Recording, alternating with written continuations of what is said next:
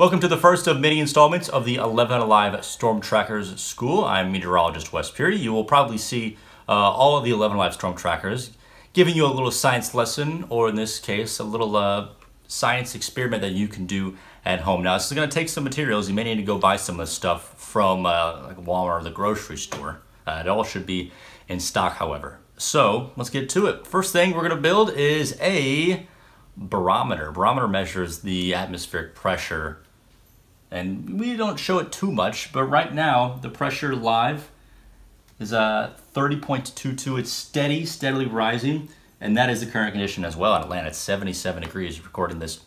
Pressure tells you a couple things. It kind of tell you if pressure's high, it's usually going to be dry for an extended period of time, or if it's low and it's falling, rain will likely be on the way.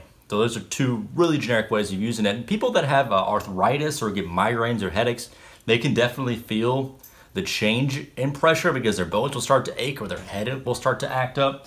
And so we kind of use that in some forecast graphics here. It's been pretty high, and it's forecast to stay pretty high, even though some showers and some thunderstorms are going to come through this weekend. I'm not going to see a big drop of pressure until it looks like later on next week. So here's what you need to make your very own barometer at home. You're gonna need a glass, just like a drinking glass, a pencil, a straw, a spool, something that has the hole in the middle of it. So we're gonna stick the pencil in the hole, a piece of paper, a toothpick or a sewing needle, or maybe even a golf tee, anything like that. That will be like our pointer to go up and down, and a balloon. So what you're gonna do is you're gonna stretch out the balloon, put it over top of the glass. You're gonna take some glue one end of the straw to the balloon.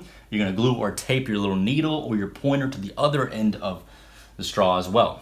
That's the first main part. Second part is the pencil into the spool. You'll take the point of the pencil, put it into the spool just like that, and then you'll tape your card. Make sure you put the H on the top and the L on the bottom. You can put some little dash lines to kind of make it a more accurate or more detailed scale.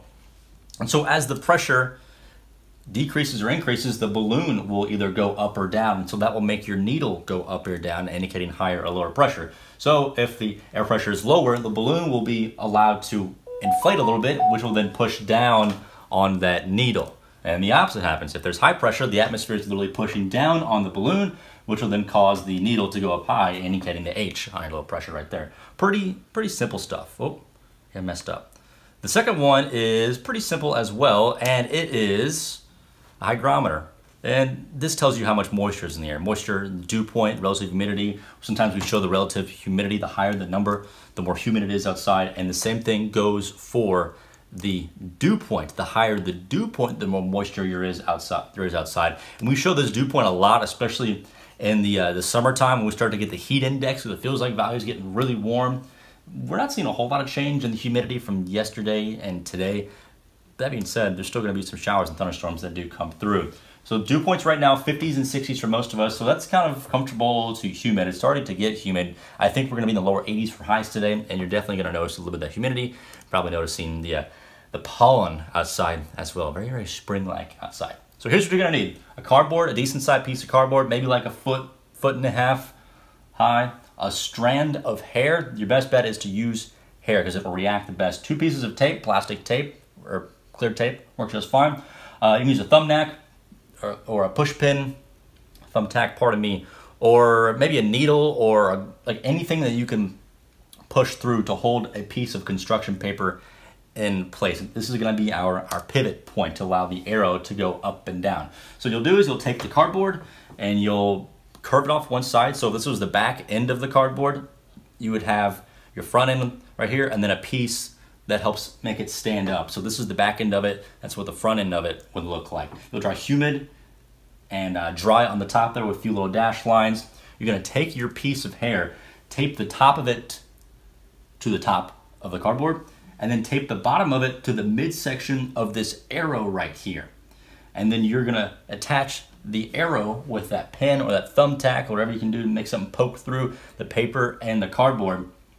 And then as this strand of hair reacts to the humidity, usually when it gets more humid outside, it starts to curl up a little bit and get shorter. As it gets less humid outside, they will expand.